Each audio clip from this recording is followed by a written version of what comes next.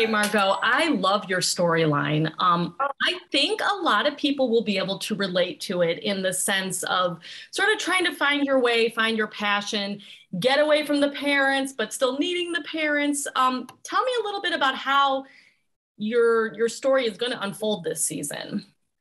I mean, I don't want to spoil it too much, but obviously you saw episode 1 and 2. I'm very adamant about being financially independent. I'm also very dependent on my dad. So it's a little bit of like that. And I'm working towards facing my family, A, B, creating boundaries with my dad, which you'll see more of, and C, really figuring out what I want to do and what my passions are and where my talents lie. And so that's really the trajectory of this season with my personal storyline. Yeah, but I think a lot of people your age can relate to that because, we've been in this weird pandemic. You're trying to get your career off the ground. We're all shut down. We're coming out. Have you found like a lot of common ground though with other people in your same situation, just trying to figure it out? Definitely, a lot of people are trying to figure it out. I think that I am very lucky in the sense where I might be getting a little extra spoiled than the average person figuring it out. So it's also those boundaries of okay, maybe I need to make my lifestyle a little less expensive so I can afford it myself and not dependent aspect. So it's a lot of that I'm conflict wise this season that I'm dealing with. Yeah. And I meet people all the time that have the same thing, and parents that pay their rent because living even in New York or Paris or LA, a major city, you have an entry-level job, you can't pay rent and have enough money to do, it doesn't exist anymore. Yeah. I mean, even in the suburbs, I don't think it exists anymore. Yeah. It's just everything is out of control. Yeah. I know you also have some angst with the dating and, have you found that it was harder to meet guys in Paris versus New York or? I think it had a lot to do with my mindset, and you'll see that more throughout the season. I think I had just gotten out of a relationship prior to starting filming, and yeah, it was hard. It was hard for me, but also I think I needed to be a little bit single to be able to fully invest in what was going on with me and making myself a priority.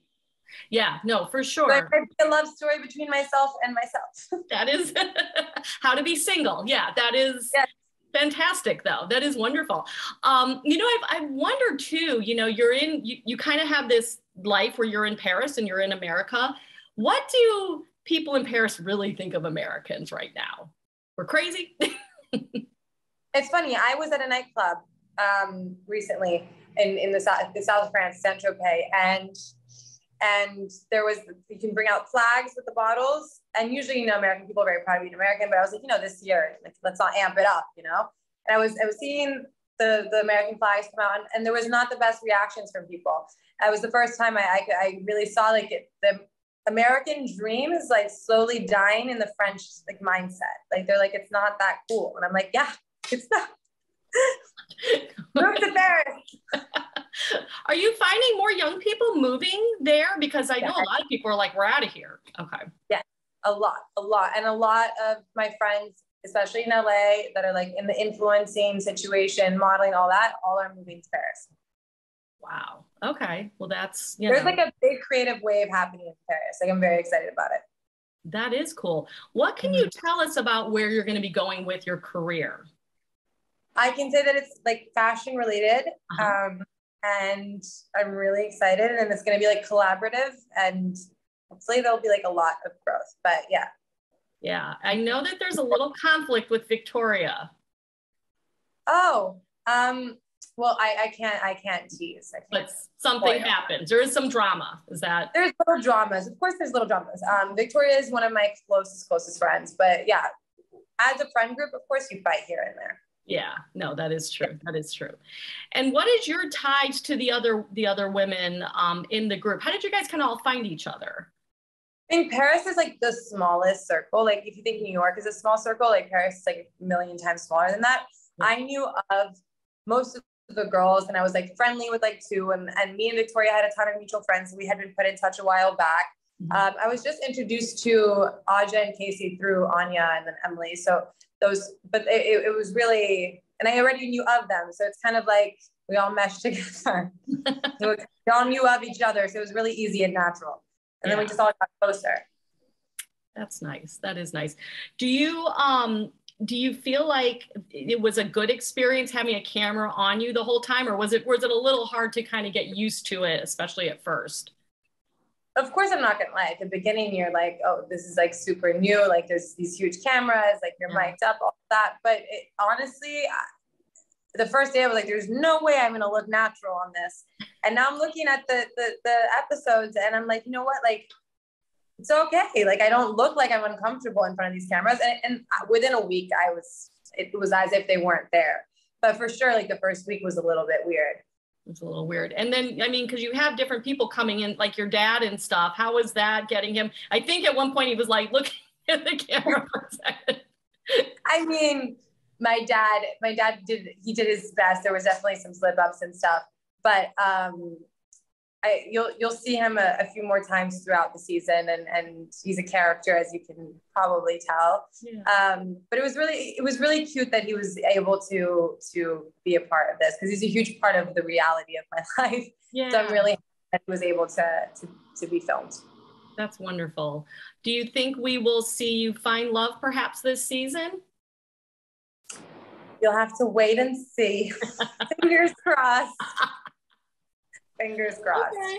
All right. Get the cobwebs out, right? Yeah, no, yeah, I know, I hear you. Is there anything also, lastly, about a big misconception, perhaps, people your age in America have about living perhaps in Paris or abroad? Just that French people are assholes, because they're not. They're not. Yeah, they're not as big of that. They're more blunt than Americans. But like what I say is like French people will be a dick to your face. Americans will do it behind your back. So I'm like, I rather the dick to my face. How are they with the language? Because not everybody, it seems like more people in Europe learn English than English people learn another. Yes. Well, first of all, French is much harder to learn than English. Yeah. I think. But yeah, a lot of people most people speak a minimum of English here. Just have a big accent. Very funny. So you can get around if you're still like learning the language. Oh, for sure. Yeah. Okay. Very cool. Very cool. Well, I love what we're going to see too. Are you going to take us around Paris as well? Are you like, especially through your eyes, since you know it, will we get to see yeah, you'll definitely see Paris through my eyes this season. Yeah. Is there anything favorite that you have? Can you think of that we're going to get to see? Well, I don't want to spoil any future episodes, but let me try to, the first two, you see a lot of my apartment, which is one of my favorite places in Paris. So yeah, there you go. Yeah. I love the window refrigerator. You're very creative. Oh God. That was fully like, I feel like are going to think that's staged. Like absolutely not. That was just the reality. Yeah. Yeah. And is it true it takes forever to get anything fixed? Yeah, no, my whole power went out at one point. Actually, shortly after Anya fixed my fridge, all my power cut. I think it's connected. She says it's not. And I was like, I called them and they were like, we can come in 2 weeks. And I was like, I have no hot water, no light, no. I was like, what do you mean 2 weeks? Like, so I slept at my friend's place and then they had like an emergency guy come, but it took at least 4 days for someone to come for that. Is that normal? Or is that pandemic? No, that's normal. Really? Mm-hmm. That's shocking. Okay. Big city. Yeah. You also just can't pay to get anything expedited too, which I kind of like in a way. Like there's no, you know how in America you can expedite your passport and like pay extra, or you can expedite things with money. You can just expedite things. In France, it like doesn't exist. Okay. That's good. That's interesting to know. Yeah. Wow. Oh my gosh. Oh, well, I love your apartment. So I'm going to put that out there. I think it's very pretty. So well, I cannot wait to see what happens, especially with you, because you've got a lot. You have the career and the dating. So it should be interesting. My dad. All right, Margo. Thank you so much for your time. Thank you so much. Right. Bye. Bye.